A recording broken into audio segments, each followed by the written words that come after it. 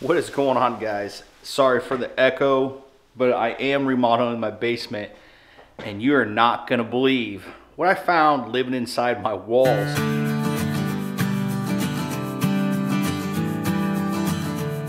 Like I said earlier, I'm remodeling my basement. I'm only doing it one half at a time.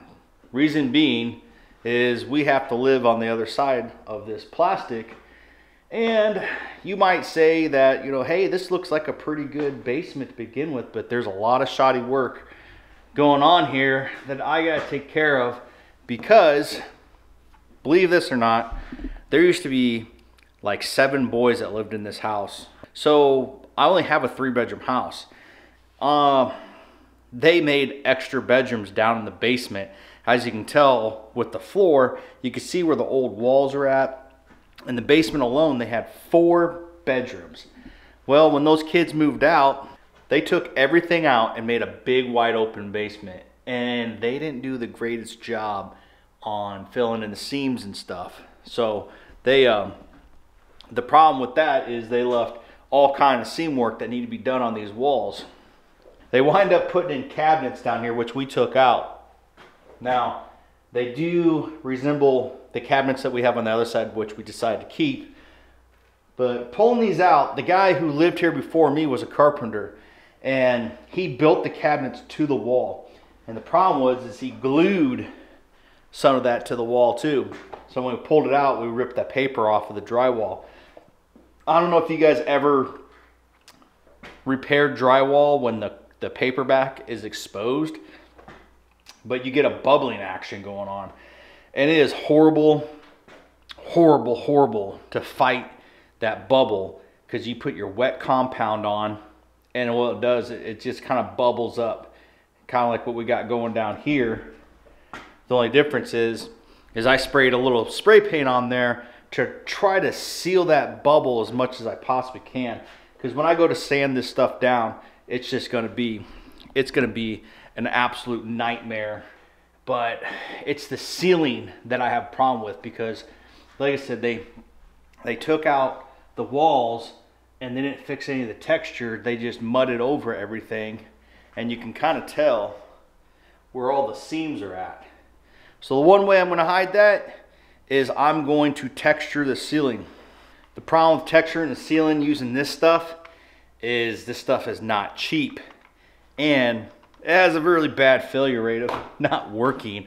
So you get a lot of duds is what I'm saying when you get those cans. So I'm going to wind up spraying the ceiling with texture using a texturing gun that somebody's going to let me borrow. The big hang up I have, and we're going to get to what I had living in the walls in a minute.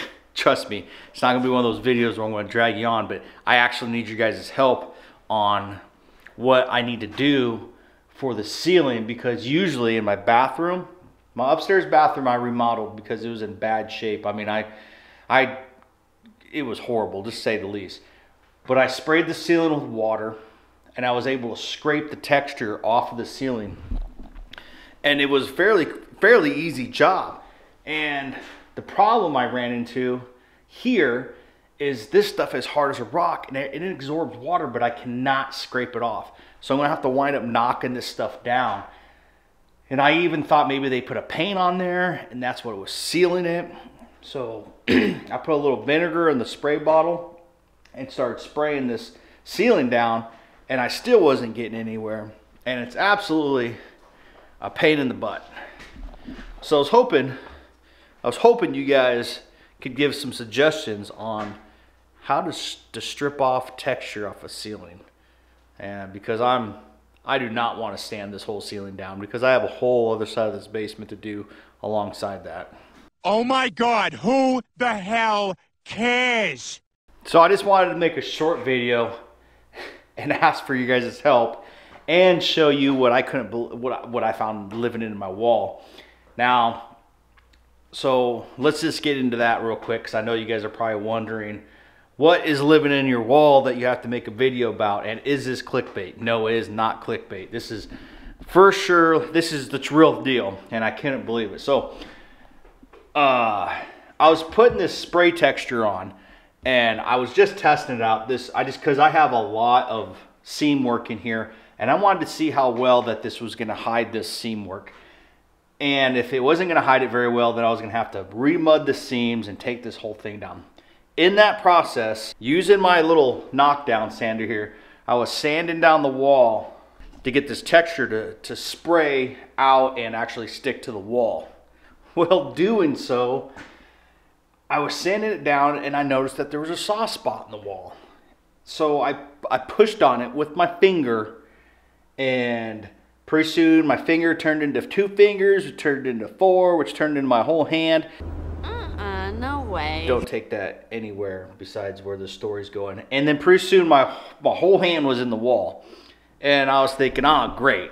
These guys, not only did they do shoddy work on drywall, but they skim coated over like some kind of tissue paper or something to fill a hole in. And now I got to fix a hole. Not the case. Whatever had been living in my wall was eating the drywall too. And let's say it was making a nest out of it. You guys think you know what it is yet? I'm going to give you a little hint. Just a little one. But it might give it away. But I'm going to give you a little hint. I'm going to show you the back of it first. You guys see that? All right, you guys ready for the front? Yes. I had wasp living in my freaking wall. Check this hole out. I had wasps living inside my wall. You could tell by the sides of these nests. Look at these things. I dug that all outside of this hole right here.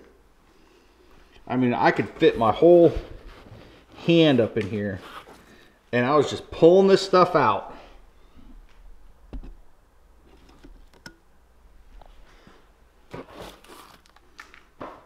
All right there. And that's what the little guy looks like. One little body. I thought it was like a honey hive, like if it was honeybees or something. And then I realized the comb I was pulling out wasn't wax, it was actually paper. So that's pretty much an indication that it's a wasp.